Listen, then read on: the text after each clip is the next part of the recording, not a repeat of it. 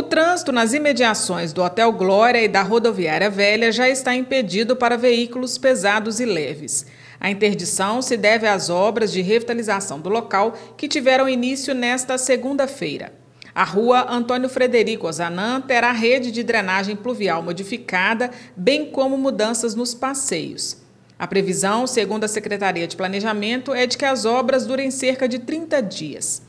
Placas de sinalização e agentes do Demutran estão no local orientando motoristas sobre as rotas alternativas. As obras serão feitas em 3 etapas, numa área total de 34 mil metros quadrados. Somente nesta primeira fase foram gastos R$500 milhão, sendo 493 mil do governo federal via emenda parlamentar e R$7 mil dos cofres da prefeitura.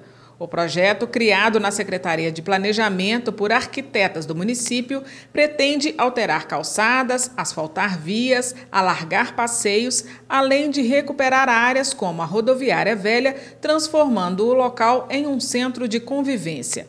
Ainda não há informações por parte da Prefeitura do valor total da obra e nem de onde virá o dinheiro.